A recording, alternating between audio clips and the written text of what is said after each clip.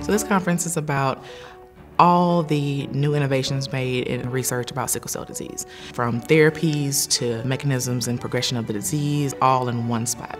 The actual conference will also have a number of different speakers and topics that will cover all different aspects of sickle cell. This is a great meeting for all basic scientists and for clinicians, nurses, or anyone that treats sickle cell disease or interacts with patients to try to come up with new strategies for new therapies. We're going to have a session on thrombosis and coagulation so we can understand more about the research that's being undertaken at the moment.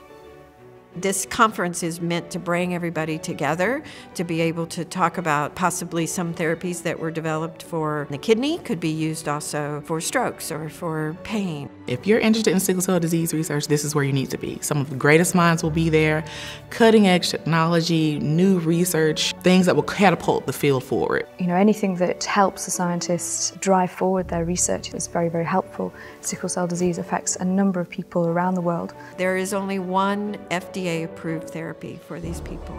So there's a lot of work to be done, and we need as many very clever, innovative scientists and clinician scientists that we can to work on this problem. I hope that that's you and that you will join us all at the meeting.